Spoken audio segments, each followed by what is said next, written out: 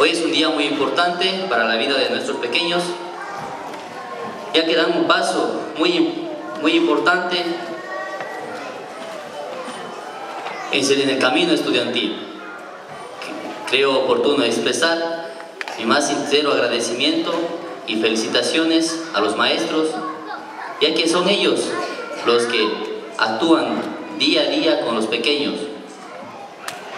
Su noble y sacrificada labor encaminada hacia el buen vivir de cada uno de los niños.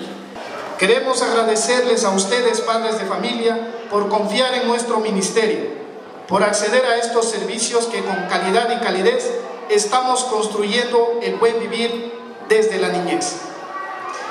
Para el Gobierno Nacional es importante promover políticas públicas, programas y servicios que impulsen la inclusión económica y social, potenciando capacidades y generando oportunidades para los usuarios y usuarias del Ministerio de Inclusión Económica y Social en todo el ciclo de vida.